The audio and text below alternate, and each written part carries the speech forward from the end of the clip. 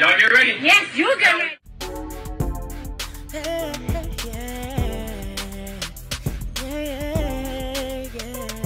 If you want the latest news in the streets, join us and tune in for the tea. Breaking news with integrity. So tell your friends and your family. It's the Lovelyti TV show, bringing you good tea and good vibes. It's the Lovelyti TV show. Be sure to share, like, and subscribe. Hey tea sippers, I hope you guys are doing good today. So yesterday was Father's Day. I personally had a really good Father's Day because my father was in town. As some of you guys know, it was also my cousin's wedding. So we were there for the wedding and we had an awesome time. But I noticed that one family did not have such a good Father's Day, and they're currently going viral all over Twitter.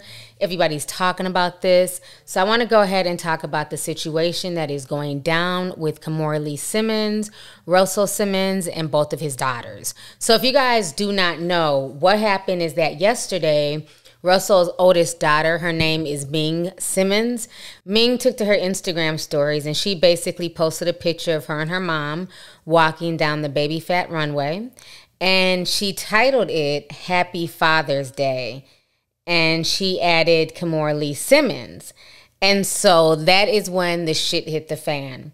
So Russell then took to social media and he wrote the following.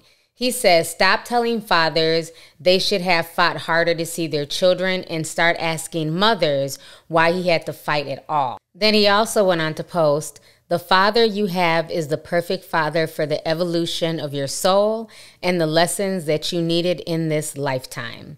So that is what he posted. And so, you know, people were really kind of shocked at this back and forth. And then Kimora ended up going to social media and she went off. So Kimora says, I'm so sorry I have to do this, but this man has been threatening my kids' lives. I'm hearing so much more now. We won't be bullied, threatened, or afraid. Who give a fuck? So after she posted that on social media, she ended up going onto Instagram and she went in. So I want you guys to go ahead and watch what Kimora had to say. Y'all go ahead and check this out. I'm very transparent in the fact that, in the sense that, you know, again, people know me. You guys know me. Some of you have never met me. You've grown up with me. You've seen my shows. You see my work. You wear my clothes. Others of you know me very well. You know me personally. You know my kids. You know my exes. You know the dads. A lot of people here know both of us, you know, and they know he's wrong. All the friends have said, this is wrong. This is crazy. We don't understand it. But they still support him. I feel like it's one of those things where he's just like a bigger than life kind of, you know, powerhouse. And so he just kind of turns and manipulates the press and people and to believe, you know, anything like gaslighting, you know, like that didn't happen. I didn't do that to you. I didn't do those things to you. I didn't, you know, you're imagining things. How many countless women have said this, have been told this, I should say, or would say this to you? Myself and my two girls who are adults included, you know? You guys didn't just start to see my kids. We didn't just go through a divorce. We went through this divorce, I don't know, 20 years ago. 20 some odd years ago. So this is not a situation, again, you can get receipts, you can go see where they say like, oh, kids been brainwashed, but we've been fine up until these past several years. So, you know, what happened? All of a sudden now the kids are brainwashed. All of a sudden now these young women who are grown women are babies. You know, they have their own relationship with you. You have your own not existent relationship with them. I'm just asking that you please leave us alone. You know, I've tried to go to lawyers and get help. I've tried to show all the crazy texts I've had to block. Like, you do crazy shit like send flowers to yourself and take a picture and post it on the gram and tell everybody I sent you flowers. Again, I have receipts of all of this. I have receipts from your office saying that you sent flowers to yourself without my permission. I have all of this. You guys have never seen it because it just doesn't warrant, you know, it doesn't rise to that occasion. I mind my own business, but please don't attack my children. They've been through so much. Don't attack my family, which is supposed to be your family too. Don't do that because you're at rock bottom. I don't know. Hypothetically, you're at rock bottom. You've hit the bottom. I don't know. You're grasping at straws. I don't know if this is a money grab. I don't really know what this is. I think it's probably all of the above. I have to say I think and allegedly and all these things just so I can be, right in saying like my feelings and how I feel, what I think. But I met this person when I was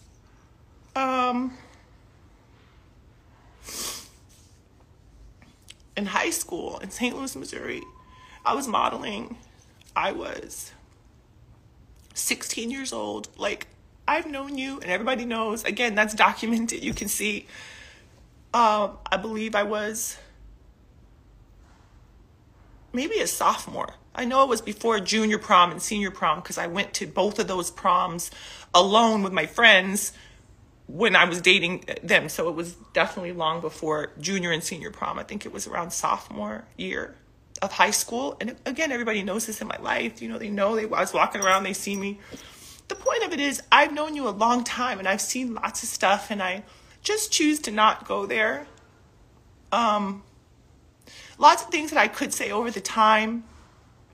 I'm typically the one that he and others would call to have their back, right? I'm the one that they would call to solidify everything, to validate everything. If you always look, whenever they get into trouble, they always want to hop up on the live and do a half screen with me. Again, this was years ago because we don't speak now.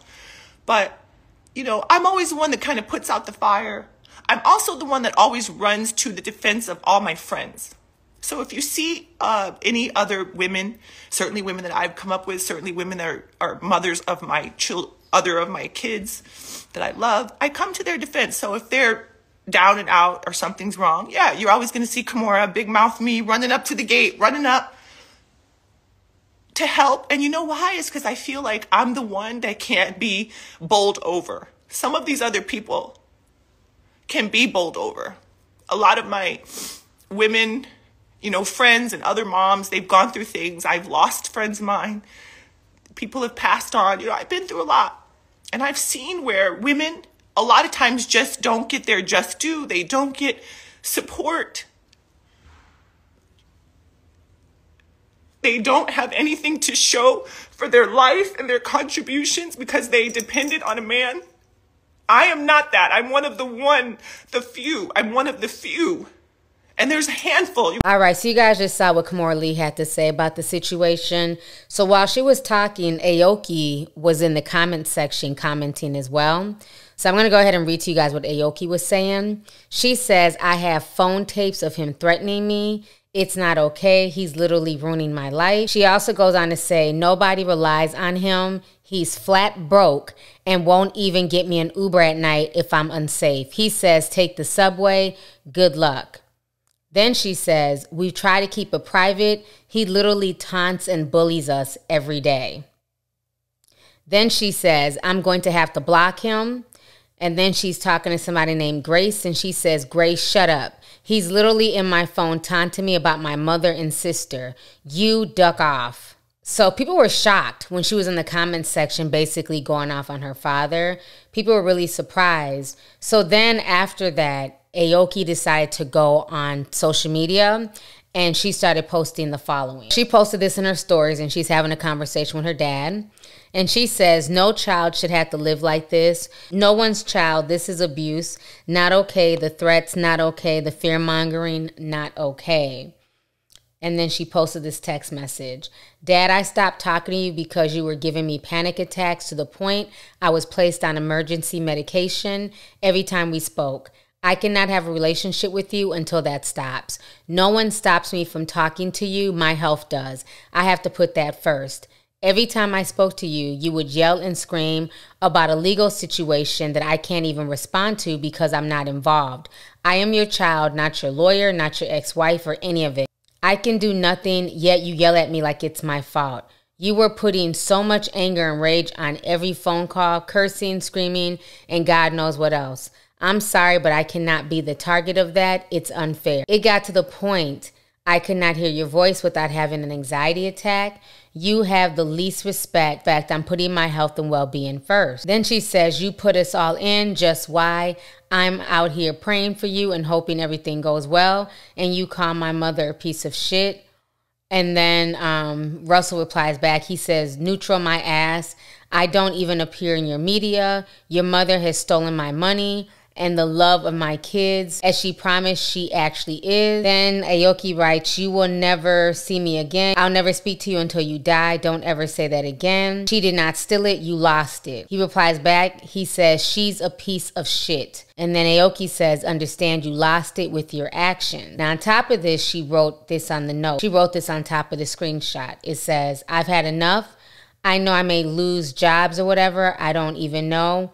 I was always daddy's girl. You can see that in any picture. But he's been awful to me for years, and that's just the truth. Then she goes on to post this video of Russell yelling and screaming. It is just frightening. I don't really know what he's yelling. I don't read lips, but you can tell he's very angry. Aoki says, this is not someone who will accept help.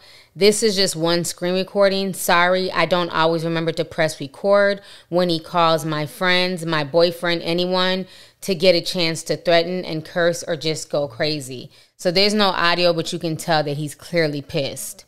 So then she goes on to post this. She says, some of us do think he's mentally ill or experiencing something like dementia. He really acts like he hates and does not know his children frequently. Prior to his media issues, he was really the best dad ever and a great co-parent. He and my mom were best friends. We all defended him against anything. Then he suddenly turned on anyone who would let him lash out. It's really just terrifying change to watch. So then after that, Russell Simmons posts a message from Vanessa Simmons, who is Reverend Run's daughter. And that message says, Happy Father's Day. Love you so much. Hope to see you soon. So that was from Vanessa Simmons. So then after that, Aoki went on live and she basically went off. She was crying. She was very upset. So I'm going to go ahead and play you guys that video right now. No, please stop with the bullshit about I hope you find peace and privacy in this venting. I have been dealing with this my whole life. This is not new. It's not new drama. I'm in college. I just got to New York. I might not even have a job now. I don't fucking know. Never baby downfalls, you know, I guess if the name helped you get the job, might help you lose the job. I don't fucking know. But I just like I did everything with so much patience, and it's like, but you're not gonna text me over and over, calling my mom this and that, and calling my sister this and that, and sending people to threaten my sister. He sent someone to threaten my sister at her house. You know my sister's a nice person. She's a quiet person. Ming would never do this. He sent someone in the middle of the night to, like, take her some papers to, like, sign away her inheritance or whatever. And then she was like, should I be signing this? And I was like, what? He, like, sends people to threaten her. And you know Ming is a calm person. No, please stop with the bullshit about I hope you... Everyone you work with, I have not done anything to him. Anything he says that we've done is like, they didn't call me when I said call. They didn't post a picture of me on Instagram for my birthday. Like, we have done nothing but go to school and stay out of grown folks' business and don't worry about this over here. And it's my dad, who if you unblock him for 2 seconds, he starts telling you what a cunt your mother is. And now she's going to jail, and she's an illegal person, and she's the worst, and he can't wait to watch her go to jail and die. And, like, anytime you unblock him for 2 seconds, at one point he lied, said he had COVID. And so we called him, like, all right, you know, this is serious, are you okay? And he's like, no, I just faked that to tell you your mother's a piece of shit. And we're like, all right, good morning, you're 70, like, grow up.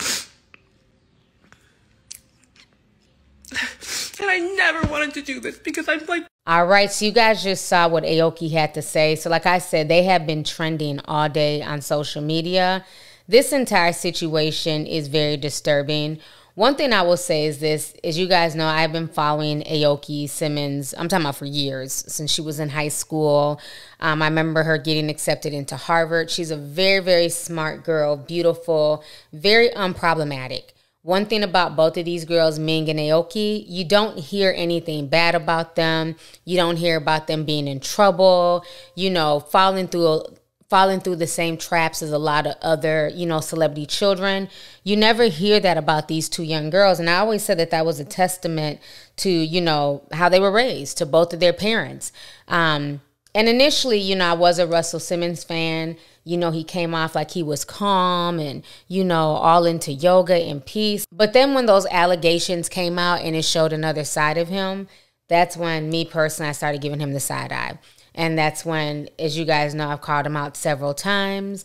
Mr., Uncle Rush card, yoga, yoga, hum, hum, hum. He tries to come off like he's really peaceful and he's just all about love and light.